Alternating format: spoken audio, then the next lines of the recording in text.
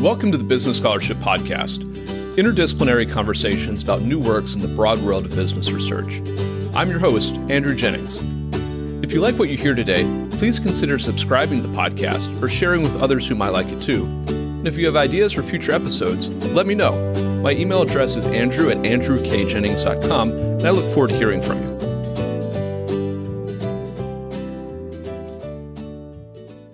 Our guests today are Grant Hayden, Professor of Law at Southern Methodist University, and Matthew Bodie, Professor of Law at St. Louis University. We'll be discussing their article, Codetermination in Theory and Practice, which is forthcoming in the Florida Law Review. I'll link to the article in the show notes for the episode. Grant, Matt, welcome to the Business Scholarship Podcast. Thanks for having us. I wondered if we could start with a really basic question. What is codetermination? How does it work? And is it practiced in the United States or anywhere else? You know, codetermination has a couple different meanings. There's a kind of the broader sense of shared governance between employees and managers or owners of a company. And that is sometimes used to refer to the entire system. More specifically, codetermination often refers to the practice of having employee representatives on the governance board. So a board of directors, sometimes they go by different names in different countries, but the idea is that it's a system, a legal system that structures the corporation in such a way as to allow employees to have actual governance at the highest level and use that governance to participate in questions about what sorts of products are we going to make? Are we going to acquire another company? That sort of thing. So codetermination really is, in a sense, shared governance between the employees and the managers or owners through a system of board governance, usually where there are representatives on the board. Germany is probably the most well-known country with codetermination, and their system has a 50% requirement for codetermination, meaning that for large companies, half of the board are employee representatives. Those representatives are on a supervisory board, which is, I think, pretty close to the board of directors under U.S. law. And there's often a kind of a neutral or a chair who is a tie-breaking vote. And so employees have half of the board, but not necessarily control of the board. But the idea there is that the workers have significant say in running of the company at the highest levels and can have input at that level. But there are a number of other European countries as well that have a system of codetermination, and there are different varieties to it. This is Grant. And even Germany, it's a little more differentiated. They have different varieties. If you're a small company under 500 employees, all of the representatives on the supervisory board are elected by shareholders, much like it is here. If you've got between 500 and 2,000 employees, then you've got 1/3 codetermination. 1/3 of the representatives are elected by workers. And then, as Matt pointed out, if you're a large company, if you have over 2,000, then you're at either quasi-parity codetermination, where you get half the representatives, but the tie break is a shareholder representative. Or in some industries, the mining industry or coal, there are special rules that give you actual full codetermination in Germany. So it's pretty variable depending on the size of the company, along with the type of industry they're in. We see that this is a practice in Germany and perhaps some other countries. What's been the experience with this practice in terms of corporate governance or firm performance, shareholder value, even social values, labor values, et cetera? What's been the lay of the land? Good question. There are a lot of different ways to judge how effective codetermination is. For years, if you were to read about codetermination from the point of view of many Germans, they are very happy in judging it by its broader goals. The broader goals that they're very happy about it promoting are that they see it as promoting social cohesion. They see it as promoting fairness. That is, they see codetermination as part of their well-functioning democracy. And so from that broad point of view, I think it's been entirely successful. If you begin to focus on purely economic effects, I think early on, when you look at studies from the 1980s, 1990s, and the very early 2000s, you come up with a mixed picture. Some of the studies reveal very little effect at all on markers like productivity or profit margins. Some studies tended to show a slight reduction in profit margins or productivity. Most of those early studies at this point have been discounted, in part because their methodologies, judged by the lofty standards of today, I suppose, were relatively unsophisticated, and also because it was hard to disentangle the effects of adding the East German economy to the West German economy at the time. And so it was very difficult to take those effects apart. Now, in the last 15 years, there have been a number of studies on the effectiveness of codetermination from the point of view of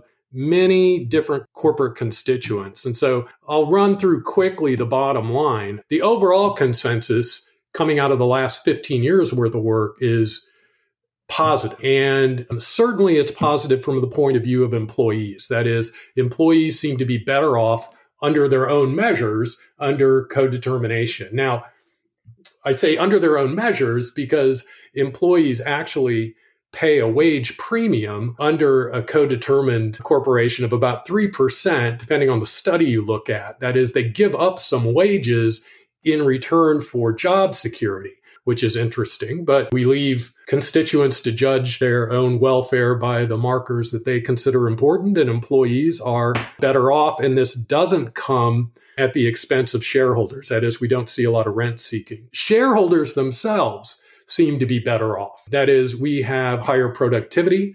We have a positive effect on profitability. At least a number of studies have shown that. And so even shareholders seem better off. And then some of the other constituents, like creditors or those affected by corporate social responsibility kinds of measures, are also better off, in large part because employees seem to share with some of them a longer term view of the corporation. And so those, because they line up on that front, they tend to be better off. So that's a long answer to a short question. But essentially, over the last 15 years, we've just seen an explosion of studies, and the consensus, even within the meta studies, are it has a positive effect, even from the point of view of shareholders, which I think is, might surprise some people. That's been the experience in Germany outside of the U.S. How has the idea of codetermination been treated in U.S. policy and in academic circles? Where does it stand now, and how does it challenge or maybe even fit a shareholder primacy model? Well, it doesn't fit it at all. In a way, it's kind of the polar opposite. Well, it's not the polar opposite. I guess the polar opposite would be a worker primacy model. So codetermination is just splitting the control. When it comes from the point of view of legal scholarship, at least in the United States, really for years, codetermination was completely ignored, almost completely ignored by those writing in corporate governance scholarship. I have a shelf full of books that go on, each of which go on for hundreds of pages and extol the virtues of shareholder primacy and the exclusive shareholder franchise. And, at best, you'll get a couple pages on codetermination. In most cases, you get maybe one or two mentions, and that's it. So I think for a long time, it was just ignored, and I'm not sure why. Then, to the extent that anyone was paying attention to it, it looks like scholars were focusing on the fact that German codetermination was mandated by statute. And that was used as part of an argument for why shareholder primacy was a superior system. And the argument went something like this. And you've heard versions of this argument in law and economic circles, probably not only in corporate governance, but across the board. So the argument goes something like this. If codetermination is great, firms would voluntarily adopt it. They haven't. So that alone tells us it must be less efficient than the alternative, which is shareholder control over a company. And corollary to that is really the only way you can get codetermination is by mandating it by statute, which is what Germany does. Now, a lot of scholars have made versions of this argument. Roberto Romano's made it, Stephen Bainbridge has made it, George Dent, Hansman and Crackman. It really originated, though, in an article in 1979 by Jensen and Meckling, who argued that without fiat, that is, without a government mandating a codetermination governance system, it would never exist. And they actually went on to make a prediction in 1979 that German codetermination was either going to devolve into shareholder control, and so it would end up just looking like the US system, or workers were going to end up taking over corporations in Germany and the German economy was going to grind to a halt, like, in their words, Tito's Yugoslavia. So we obviously think, and part of this article we wrote goes through some of the shortcomings in those arguments. For example, I mean, to the extent the arguments make a prediction about the collapse of the German economy, that prediction has been decisively refuted. The German economy continues to thrive and actually weathered the 2008 global crisis better than most other economies. The story itself about the adoption of codetermination, it being by fiat, is itself wrong. A British scholar, Ewan McGoey, has written an article that goes into the history of codetermination in Germany that points out that codetermination actually arose first through agreement in Germany and later developed into a social consensus, and only at that point became embodied in law. The story itself is wrong, that it will only arise through governmental fiat, when in Germany, actually the opposite was true. It actually arose twice through agreement or bargaining, only to be actually gotten rid of by law a couple of times and then reinstated into law later. And then on top of that, the article goes into this in more depth, but there are all sorts of reasons why codetermination or a codetermined board might not be voluntarily adopted in the United States by U.S. corporations, even if it increases overall utility. You know, shareholders, for one, if they think they're going to lose out, whether it's true or not that they'll end up losing out, they aren't likely to adopt a system like that, and they are in control of the significant corporate decisions now, ultimately anyway. There are collective action problems. There's path dependency and network effects of shareholder primacy that basically make it very difficult for a company to just voluntarily adopt unilaterally a codetermined system in the United States. So again, long answer to a short question. And I think Matt's got some thoughts. I think I would just add that the mindset here, I think, has changed in the United States in two ways. One is we've seen the flowering of the law and economics approach in the 70s and 80s really have a dominant position in the corporate law academy. And we've seen some of the difficulties that creates. I think one result of the dominance of that position has been a focus on shareholder returns. And that has been extremely successful in a lot of ways. But you've seen the power of particularly workers within the corporation really decline over that time. If you look at the change in corporate profits versus average wages, you can kind of see the line go up with regard to the profits and the line go down with regard to the wages. So, and because the German system, as Grant was suggesting, has not disappeared, has not morphed into something equivalent to the U.S. system, but instead has maintained its own vibrancy and has really carved out this alternative approach, I think you're seeing people starting to think about that. And I know it's something that, as we've talked about our papers over the years, calling into question some aspects of the shareholder primacy model, that a lot of people have said, well, you know, there's that codetermination alternative, but that's just a German thing. And so I think people are starting to think about, well, maybe we could explore something along those lines. Maybe it's not just a German thing. Maybe it's something that U.S. corporate law models could adopt as well. And then what effects will that have on our system? Is this going to be a positive thing? How will shareholders react? I think we're seeing that on the evidence that a lot of these empirical studies have been doing, which is what Grant was talking about earlier. Grant has mentioned some of the empirical studies in the last few years. How has the evidence that's mounted in literature on codetermination and its performance, how does that challenge U.S. attitudes or assumptions toward codetermination in this country?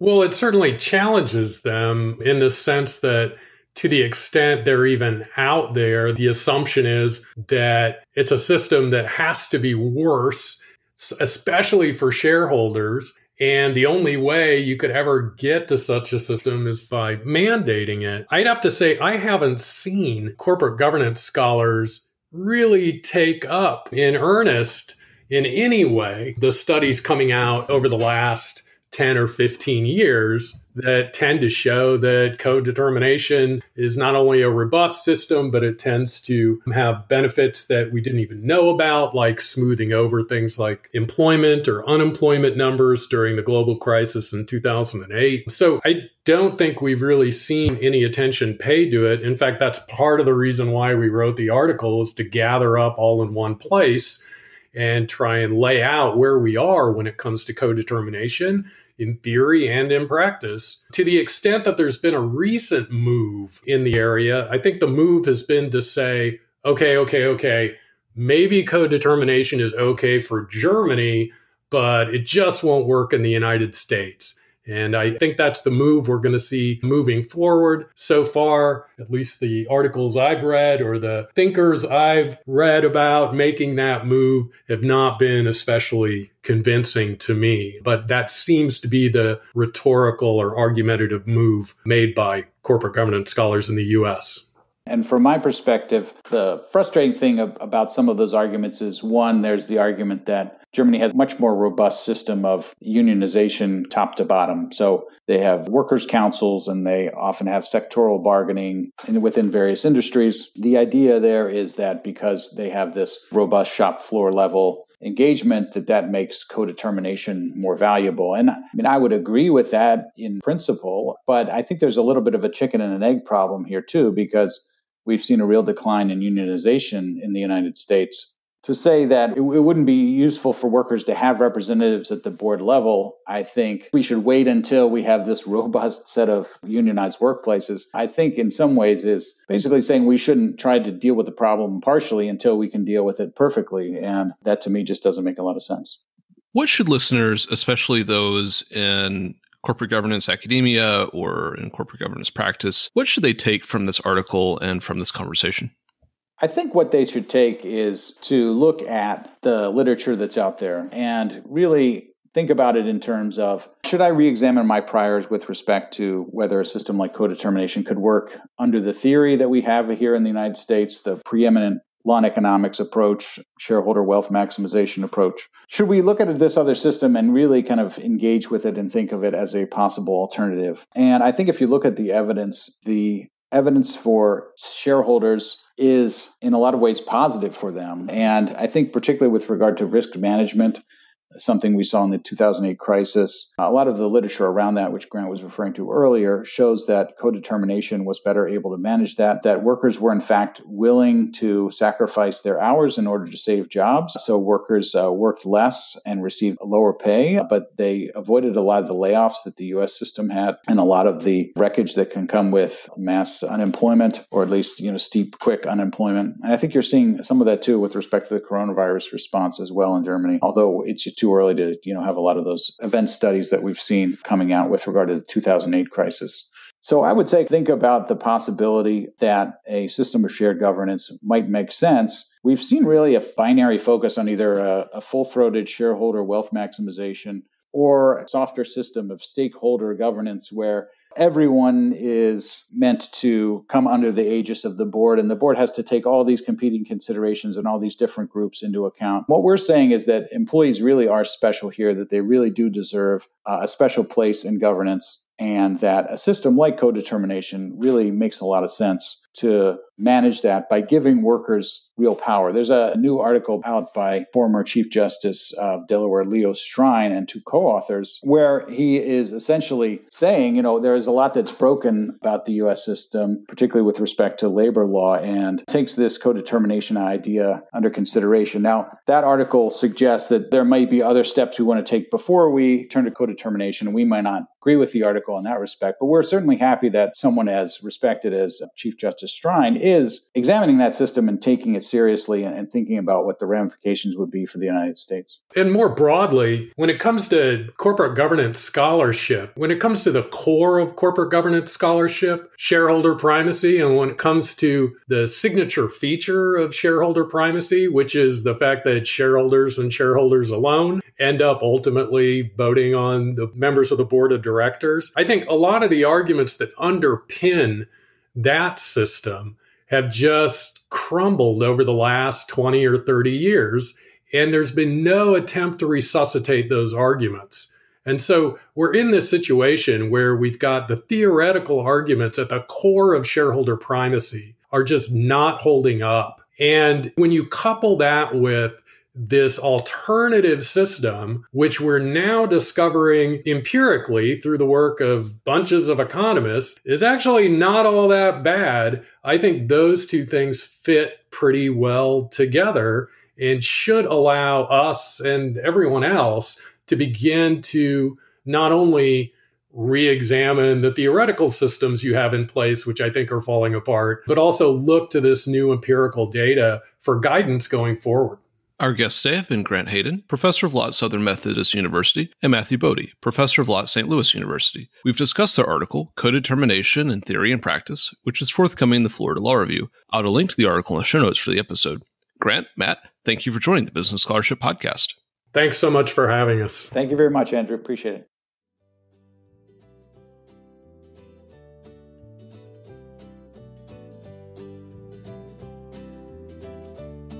Thank you for listening to another episode of the Business Scholarship Podcast.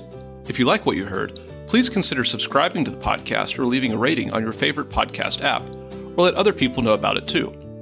If you have suggestions for future episodes, please let me know. My email address is andrew@andrewkjennings.com, and I look forward to hearing from you. Until the next time, I'm your host, Andrew Jennings.